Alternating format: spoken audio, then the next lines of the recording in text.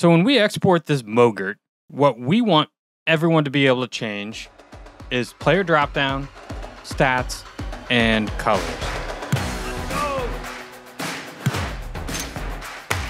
We're going to be talking about the Essential Graphics panel today and different ways that you can leverage its capabilities. A lot of people think of this as like a MOGRT generator, which it is, but there's also other benefits of using the Essential Graphics panel, primarily to daisy chain elements from one pre-comp to another. And I'm going to show you how to do that by using the stats graphic tutorial series that we created. We're going to tie a couple things together. We need the stats, we need the colors, and I'm also going to use the dropdown. So at the end, what we really want is to run everything from this Essential Graphics panel so that when we export it as a MOGRT, anyone can use this within Premiere. So let's hop in and take a look at how we can make that happen. I'm in my main comp here that everything rolls into. I'm going to go up here to Window, Essential Graphics, and let's open this up. So there's a couple of things with the Essential Graphics panel. A lot of people recognize the Essential Graphics panel as having the ability to create or export a MOGRT that you can then use in Premiere Pro. There are other benefits to the Essential Graphics panel, however, that we'll get to. So we are in the stats graphic tutorial series. So let's go for an easy win here. The player dropdown is the first thing that we're going to add. So if I hit E on my controller here, and I go to Dropdown Menu, I can click this menu and drag it up here. And now we can control. If I go to a different area here, yeah, this has both name and her face. So let's change it to somebody else. All right. So that's all set up. And one key thing that I do want to point out is that anything we do to drop any contents into the Essential Graphics panel, it needs to come from the timeline. You can't drag something from the project into the Essential Graphics panel. It will not work. You need to click and drag from the timeline. So the other things that we need to do are the color and the stats. So let's work through each of these boards one by one.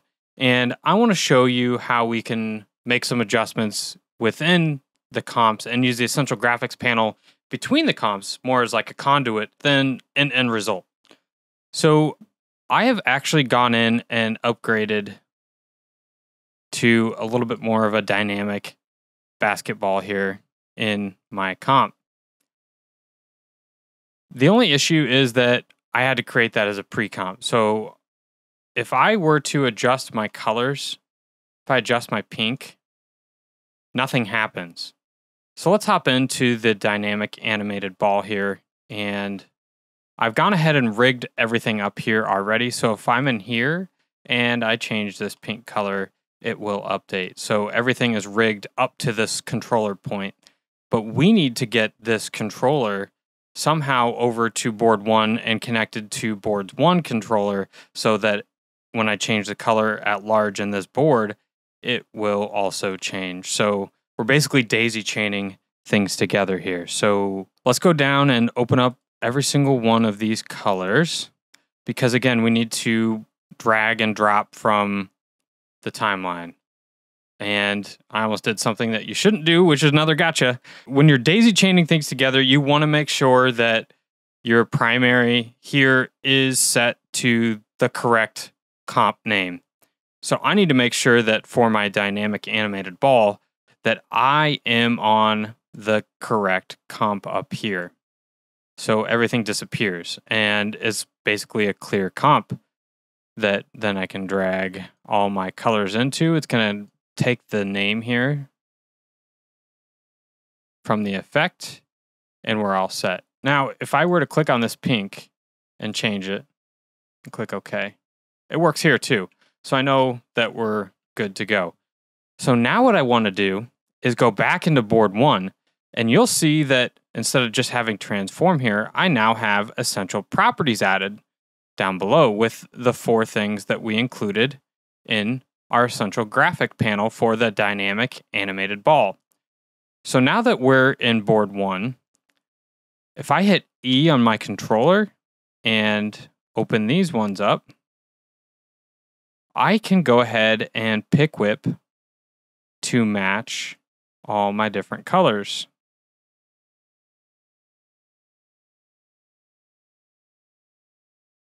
So now if I'm in my controller and I change the pink to a different color, it's connected. So I don't have to worry about this anymore, but it's doing the work through the essential properties that gets added after I've already been in the essential graphics panel for a given comp and added certain elements that were accepted into the essential graphics panel. So now I don't need this anymore. I can close it out. And in board 1, let's make sure that we're in board 1. We get a clean slate here because I want to do the exact same thing for them to appear here in board 1. See how it's just transformed? I want those essential properties to appear here so that I can then tie them to my overall controller and run everything into the single channel that then I'm just changing once. So let's go ahead and set that up in board 1 the exact same way we set it up in the ball comp. Okay, now that we have that, when we go back to our main comp, essential properties appears. And we can tie it all together here. All right, so now we just need to do this for every other comp that we have. Make sure that everything that we have on our controller is linked, and we need to make sure we go to Artboard 2 because we're in the Artboard 2 comp. We have all the colors. See, if I try and drag from here, it's not going to let me. You have to open up and drag from the timeline. And it's good to check your work here and make sure that things are going to change here for you. So we're good there. Good there. Good there. All right. Well, I'm going to let you tackle Artboard 3 and 4, and then we're going to get to the text. All right. So then that gets us to the stats text. So I'm actually not going to daisy chain this all the way back. I'm just going to pull it in from my main comp. So if I go to my main comp, I have Asia Wilson's name here with my drop-down menu control. That's controlling the player's name and image. And I can actually drop into the essential graphics from any pre-comp. In order to drop text within the essential graphic, you need to drop the source text. And it's going to drop points. And let's drop source text for, we can rename these too. So let's call this points number. Or we can call this stat1. And this is stat1 number. I like renaming them a little bit because you never know what will be changed. This could change to a different stat. So it's helpful to just name them generically for whoever is at the end. They don't think that it's a guaranteed or something that they can't adjust themselves.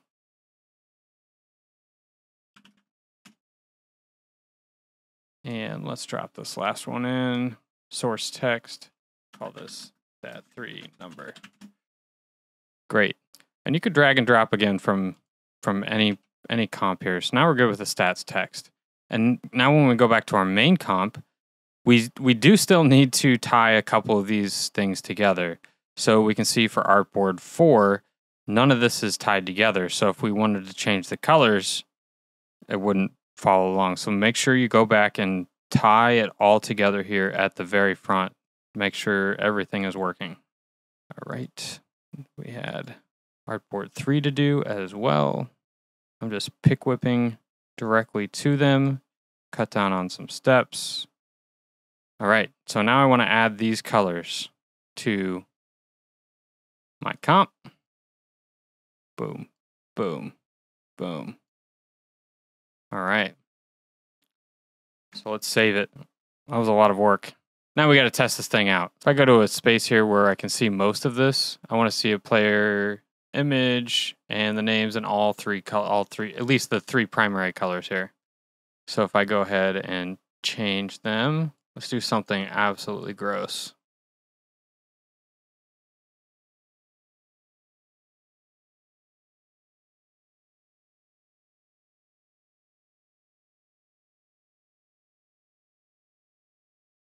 Yeah, purple.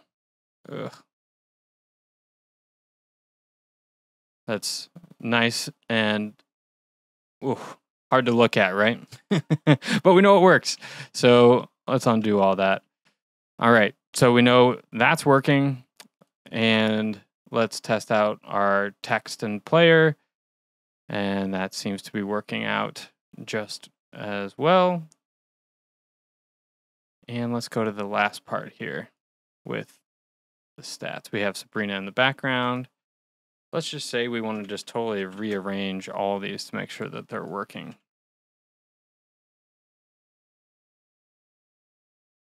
Oops.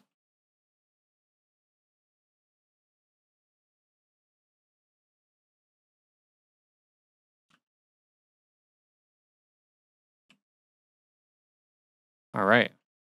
I'm going to just undo all of that because it's all working. I need to set a name up here. So I'm going to call this stat graphic. All right. Now that we have everything in the essential graphics panel and we have it named, I want to actually make this a little bit easier for anybody on the receiving end of this MOGRT. And what we're going to do is go down here on the bottom left-hand side of this essential graphics and add formatting. We're going to add a group. What this allows us to do is add some structure. You can imagine that the longer we make this, the harder it is to look at. So let's type in stats and go ahead and drag this up to the top, right under the drop-down menu. So now we just need to click and drag our stats into the stats drop-down group. And I want to make sure that I do this in order so that I don't have to rearrange anything. So now we can twirl that up so it's nice and tidy. And we're going to add another group. Oop, we don't want to add a comment. And we'll go down here and add another group and call this one color. And just leave it here because we're just going to drop everything into it. By the time we get done, it's going to be, make sure it gets in there. It's going to be right under our stats. So now we have a nice looking essential graphic panel that we can open or close to make this a little bit simpler on anybody in Premiere. Now we're ready to export the MOGRT, and we're going to go down here to export motion graphic template. We need to save it. It's going to take a minute to collect any of the assets that need to be collected in order to export the MOGRT.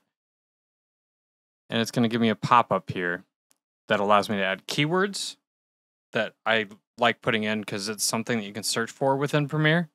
So let's go ahead and type in a few. WNBA, stats graphic, and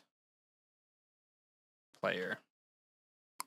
Click off, and those keywords will be included in the export. I'm going to go up here and browse to a local drive. And now that I have that laid out, all I have to do is hit OK. And it's going to take a minute to export this and create the MOGRT. And our time here in After Effects is all done. And in the next tutorial, I will show you how to import and use the MOGRT within Premiere.